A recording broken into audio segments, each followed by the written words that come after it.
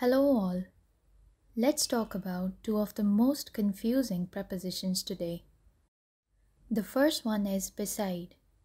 It means close to something or at the side of.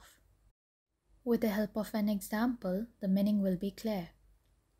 The example is, he was sitting beside a statue, as you can see in the picture as well. Now if we add an s to beside, it makes another preposition with a completely different meaning. Besides mean in addition to or other than. And through examples, the meaning will be conveyed well.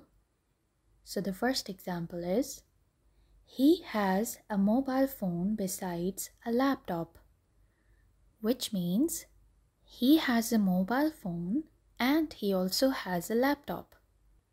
While in the second example, everyone attended the party besides Zen. The meaning conveyed is that everyone attended the party other than Zen. Now besides also has a third usage, which is that it is also used in the sense of moreover. For example, it is too late to travel now. Besides, it is about to rain. Here, it is being used in the sense of moreover. I hope the usage of these prepositions is clear to you. Please let us know in the comments below if you want to know about any other prepositions.